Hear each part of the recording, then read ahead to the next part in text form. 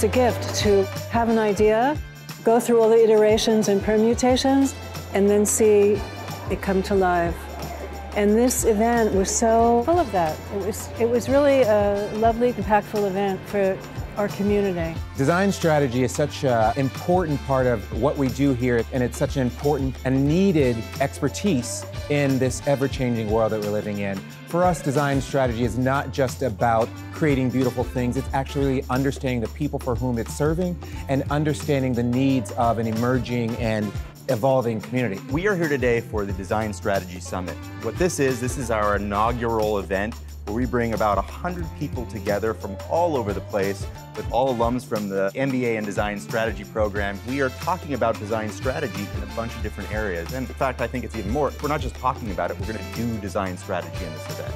So it's a really exciting time. Today's summit really brings together thought leaders, designers, makers, executives, budding designers to think about how we come together across disciplines. We privilege the opportunity around interdisciplinary collaboration. So bringing all kinds of people together to think about how we collectively can create objects, think about how to make the world a better place. Design strategy matters because we live in a world where we have limited resources. And the businesses that we've developed are not thinking about those resources in the right way. And we need to have businesses that are not taking from the planet, but actually giving back. And the way that we do that is we have to think through the strategy for innovation that allows us to build businesses that give back while adding value to the world.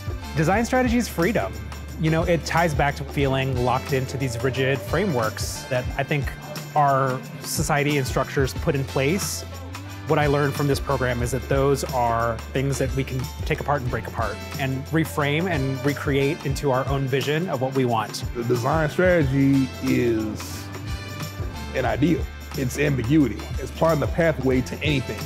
I used to think of design sort of as a finished product, but it's actually more like a verb. Problems can be solved if you take the time to do the necessary legwork. Design strategy is nothing but a platform that gives you look here, look here, look here as you're investigating and creating solutions.